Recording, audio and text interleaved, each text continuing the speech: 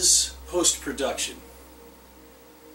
And why is it so important to the creation of portraits? Aloha, I'm Stan Cox II, photographic portrait artist. And in this short video, I will explain what portrait post-production is and why it is vital to the creation of portraits. In the previous videos in this series, I've given definitions for photography and portraits. I've talked about artistic intent, planning, and preparation for portraiture. We've discussed lighting, camera angles, and composition. Those are all parts of the production end of creating portraits.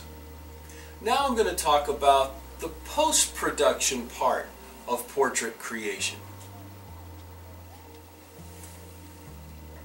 Prior to the digital revolution, retouching and artwork was done actually right on the negative of the film and on the print of the portrait itself.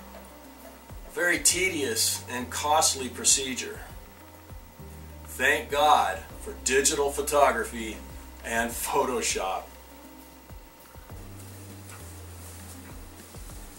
There are three primary phases of post-production for portraits. First, there's the color, saturation, and contrast adjustments. Then there's artwork and enhancements. And finally, there's printing and finishing of the portraits. What used to be done in the darkroom with color filters, dodging, and burning is now done on a computer utilizing sophisticated software programs like Photoshop. In portraiture, it is vitally important that the skin tones are correct and pleasing. Actually, I would say it's more important that they be pleasing than correct. And the color temperature of the light is a major player in this particular area. Now in Photoshop, it's a simple matter to change the color temperature of the light. Likewise, it is a simple matter to adjust the saturation of the colors and adjust the contrast in the image.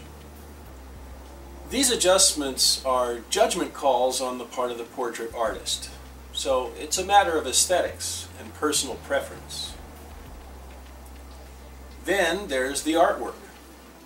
In portraiture, one of the objectives is to make an image that is complementary to the subject. So the artwork will include things like removing blemishes, softening lines and wrinkles, enhancing the eyes, and whitening teeth.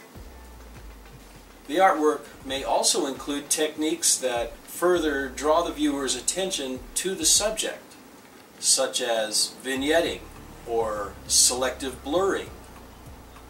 So, just as art is in the eyes of the beholder, it is impossible to list everything that an artist may include in the enhancements and artwork to a portrait.